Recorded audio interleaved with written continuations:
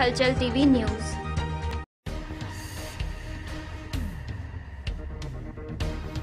Corona virus ਨੂੰ ਲੈ ਕੇ ਇਸ ਸਮੇਂ ਸਿਹਤ ਸੇਵਾਵਾਂ ਨੂੰ ਬਿਹਤਰ ਕਰਨ ਲਈ ਸਮੁੱਚੇ ਰਾਜਨੀਤਿਕ ਇਕਜੁੱਟ ਹੋ ਰਹੇ ਨੇ।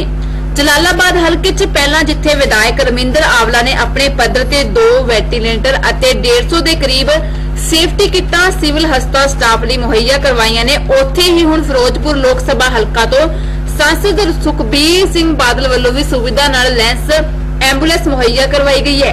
सुखबीर बादल वालों अपने मैंबर पार्लीमेंट कोटे दे फंड चों हलका जलालाबाद दे सिविल हस्पताल च सेहत सेवावां बेहतर करन लई एमरजेंसी मरीजां लई वेंटीलेटर नाल लैंस एंबुलेंस भेजी है। इस संबंधी जानकारी खुद सुखबीर सिंह बादल ने अपने पेज ते दित्ती है।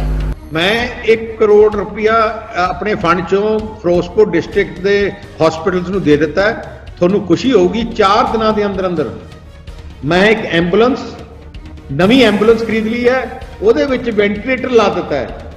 अज अपने पंजाब पहली एंबुलेंस होनी है जिहदे ਵਿੱਚ वेंटीलेटर हैगा। वो कल मैं बन के आ रही है तो कल मैं फिरोजपुर के हॉस्पिटल में प्रजेंट कर दूंगा। जे मैं 4-5 दिनों च इंतजाम कर सकता है तो जिहड़े पंजाब सरकार की इन्नी प्रोटेक्टिव केयर ते उन्नी चीज़ां